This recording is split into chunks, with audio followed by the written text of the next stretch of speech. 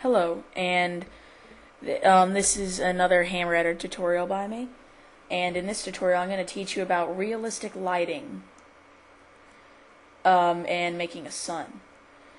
So, I just used one of Valve's sample maps they put up on here for reference. Let me delete this. We don't need this. Okay. Now, I added a little pillar here because I'm going to show you about casting shadows here. I'm not entirely sure about the env shadow control entity, so I'm not going to do anything with that because I haven't ever used that before. I've had no need to. But I'm pretty sure I should use it. Anyway, let's get started. So, here's just a little room with a fairly big pillar in it. So, we want to add a sun. So, go to your entities, and in the objects, search light environment. And place that up in, like, the top corner.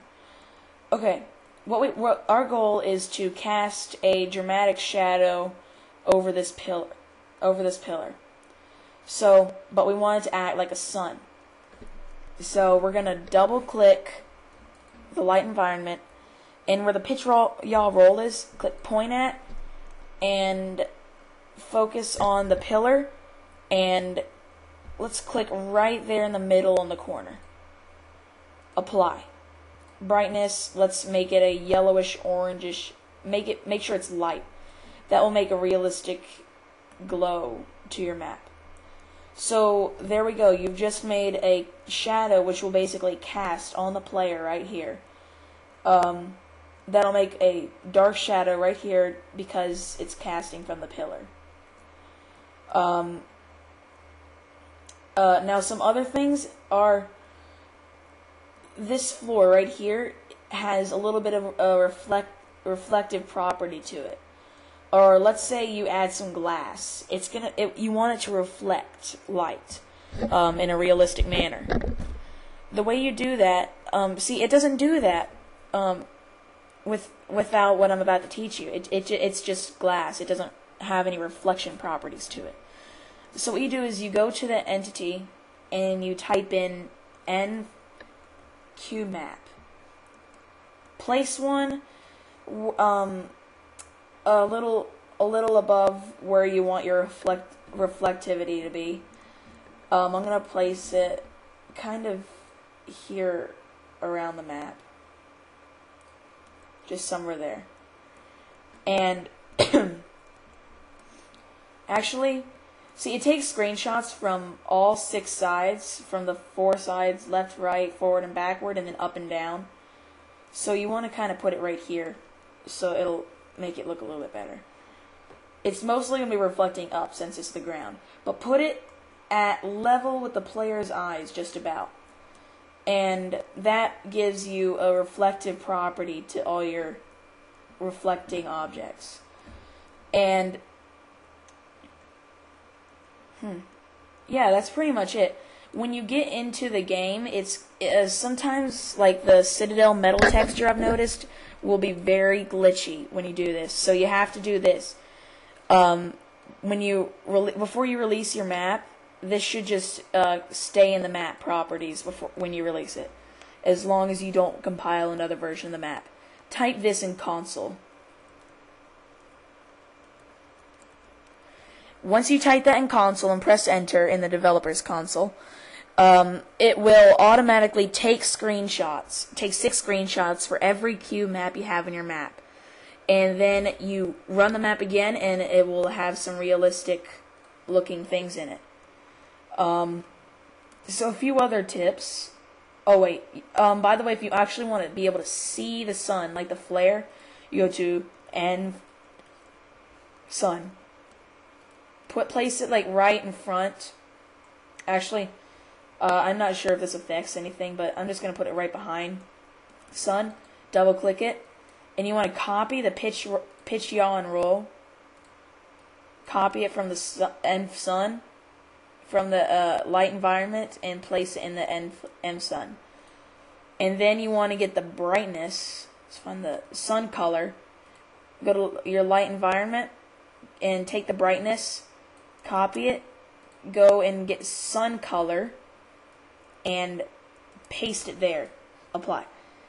And that's all you have to really worry about. And you have a cool sun here. Now, a little thing about other lights.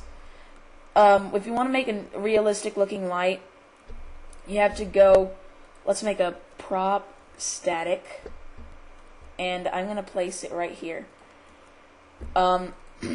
See, you always want to have a prop to show that something is actually emitting the light.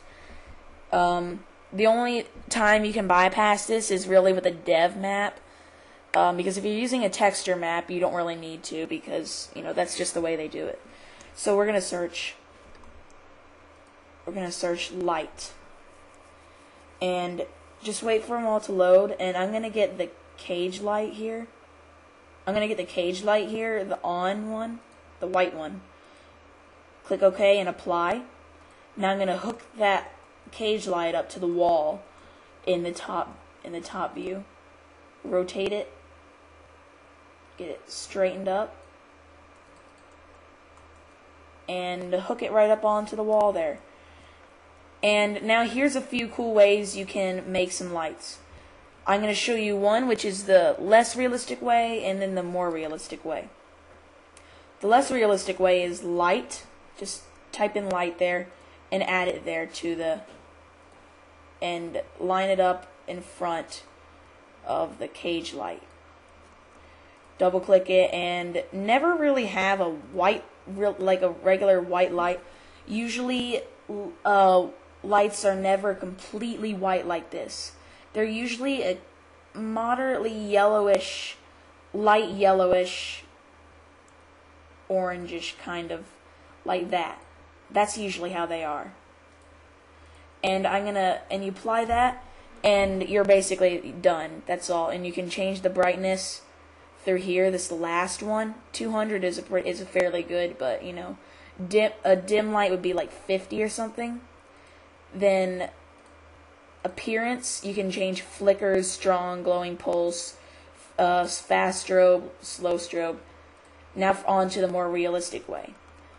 You're going to get a light underscore spot and place a spotlight right under your light. And basically what this will do is it'll cast a light just like that on your wall. And you change the color and its brightness and its appearance, and you're done. That's basically how you do a more realistic light. So there you have it. There's a pretty simple lighting tutorial for you. So yeah, the end.